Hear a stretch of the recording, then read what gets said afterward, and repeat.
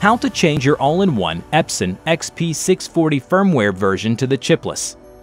This procedure is going to make your printer able to print non-stop without ink levels reset needed. You will need a laptop or personal computer working on Windows operating system, USB cable, an activation key, and 2 software applications, INKCHIP firmware and INKCHIP activation. Connect the power cord to the rear of the printer and plug it into a wall outlet, but don't start a power on. Connect a USB cable to the USB port on the rear of the printer, and then to the computer. To enter the firmware changing mode, press the button combination Cancel, Down, Left, and Power.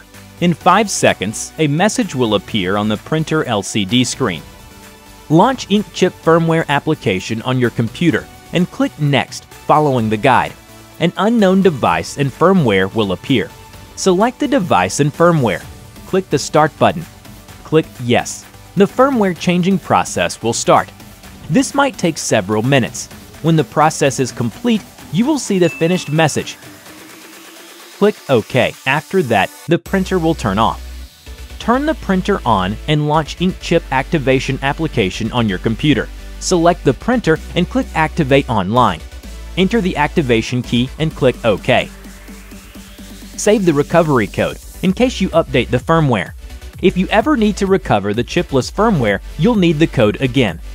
To avoid air bubbles getting in the printhead, you should run the printer with the Chipless firmware only when the CISS is installed and filled with inks.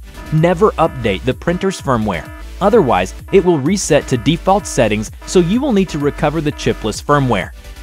Follow the link below in the video description to download free applications, INKCHIP firmware, and INKCHIP activation. You can buy an activation key on website inkchip.net. Wishing you good prints.